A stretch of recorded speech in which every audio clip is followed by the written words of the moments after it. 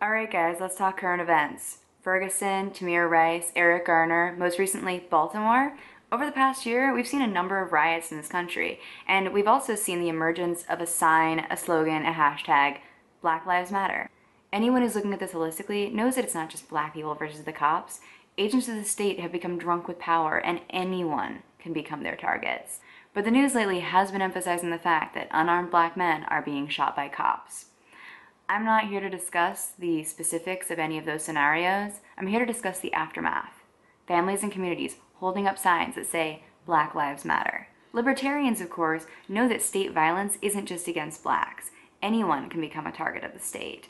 However, libertarians have this slogan they like to respond to Black Lives Matter, which is, no, all lives matter.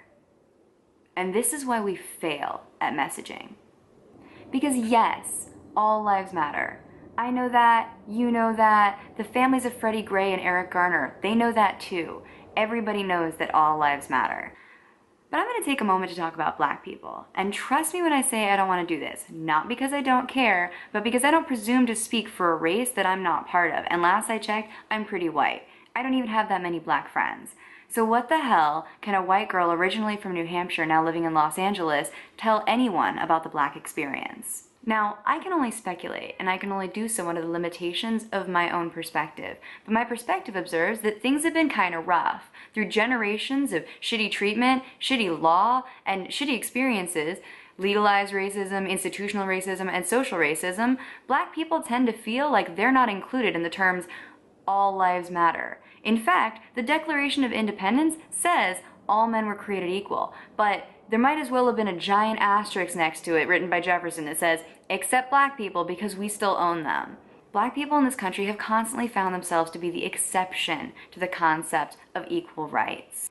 So when you encounter a mother in distress holding a sign that says Black Lives Matter, this is not the time to respond with, no, all lives matter. Because frankly, this shouldn't be a fight. You are not on opposite sides. You are not against black lives. Do not let that narrative define you. Don't say the word no. You say, yes, Black Lives Matter. They absolutely matter.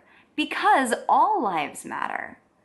Look, I get it. You want to make your point about individual rights and about how one race shouldn't be held above another, but this is not the time to exclude people. This is the time to include them. That's the concept of all lives matter, right? Black lives matter, white lives matter, everybody's lives matter, all lives matter. This is a time of exceptional police brutality, and we have the opportunity to document it, share it, and expose ourselves to the experiences of others. As more and more people distrust the government, this is an opportunity to bring them into our movement. We should be including them. We should be inviting them. That means validating their experiences. Yes, you're being oppressed, and the oppressor, that's the state. That's the enemy. We have a common enemy. The enemy is not the person asking, can you see me? Yes, Black Lives Matter. Yes, all lives matter. The people who can't see that are the cops. Direct your indignation at them. Hey guys, thanks for watching yet another video by Avens O'Brien. Again, that's Avens O'Brien, so now you can pronounce it correctly, and if you get it wrong, I'm gonna give you a little bit of shit for it. Anyway, you can like, comment, share, subscribe, all those lovely things. If you dug this video, please share it around because, you know, I like being paid attention to. Anyway, thank you.